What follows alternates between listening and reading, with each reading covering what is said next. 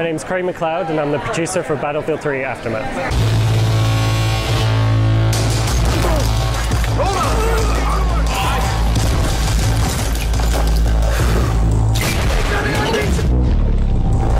So today we're showing Battlefield 3 Aftermath, the 4th expansion in our Battlefield franchise. Really it takes place after the Tehran earthquake that people will have experienced in the single player, where our soldiers have been rising from the ashes to continue the fight in this area. So where our single player went into one direction, this is going back to that moment and going in a different one. So we have one new mode in this expansion pack and it's called Scavenger.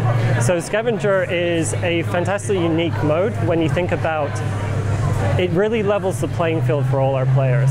So it doesn't matter if you played for 10,000 hours or 1 hour, all of you are going to start in the exact same way with one pistol, one grenade, and one specialization.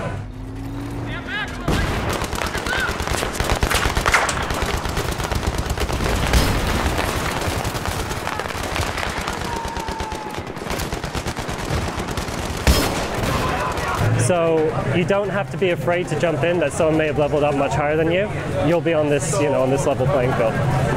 What's also great about it is it promotes exploration through our maps. So we have a number of weapon points dotted throughout our map, which you can then explore, pick up, and add to your arsenal. So there are 3 levels of weapons, level 1 through 3. Level 1 are your weaker weapons, such as SMGs, and these can be found in safer areas of the map where you run around, you have less chance to encounter an enemy. If you want the biggest and best weapons, such as the carbines, assault rifles, or LMGs, you really need to go to the more dangerous areas. You need to go to the flag points and to the open zones, and really sort of risk yourself to get these. So it really is a risk versus reward gameplay. Scavenger is also a take on conquest domination. So the reason we've gone for this mode is because it helps focus people in certain areas, and with the domination as opposed to normal conquest, it's a much faster gameplay to actually have. So Scavenger was really inspired from the Aftermath theme. We imagine that our soldiers and our players, when caught in this, are not going to have all their normal equipment. It will have got lost in amongst the rubble. So we really want to start from scratch. We want you to be almost born again, where you have bare minimum and then continue the fight from that point.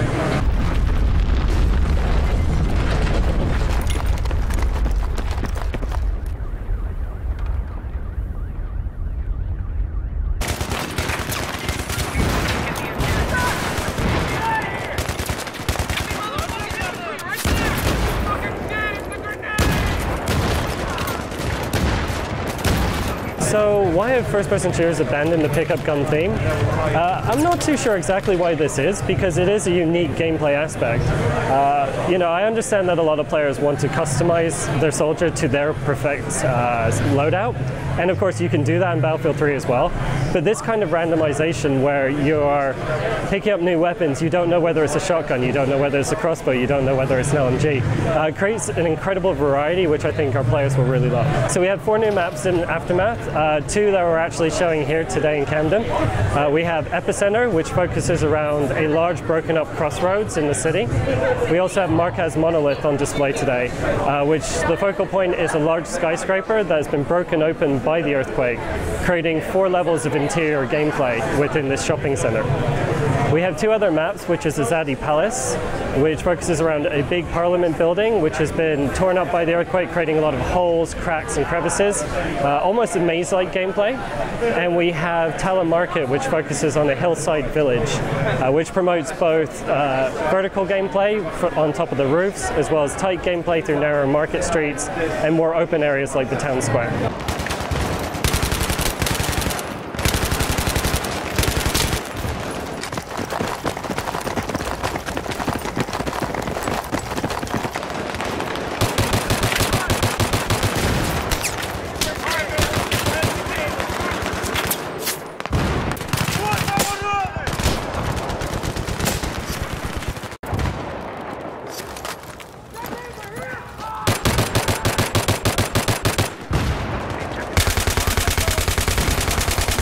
you think about the size of the maps, the map pack that this will most closely translate to is back to Karkand.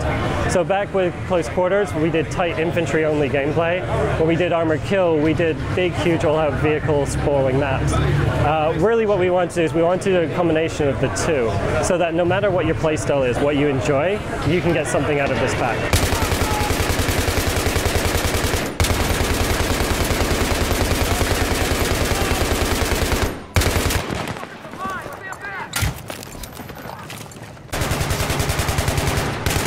Some of my favorite elements within these new maps are actually on Telemarket is one, because we have a unique monument which can be destroyed to fall on top of people and actually kill them.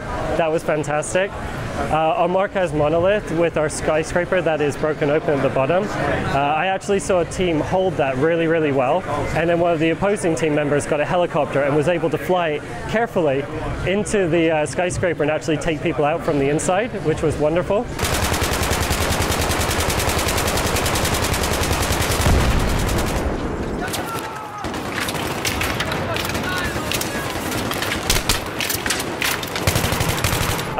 So on Epicenter, one of our 4 maps in this DLC, we've actually included aftershocks in it. So as you're going around and you're playing the game, you will hear an earthquake rumble, your screen will start to shake. It will make it a little bit more difficult to fire because obviously you'll be moving.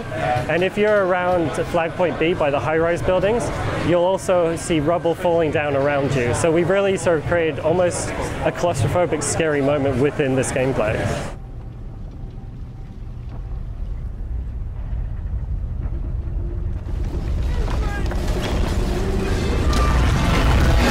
Aftermath will be released on the 27th of November for PS3 premium users and the 4th of December for Xbox and PC premium users.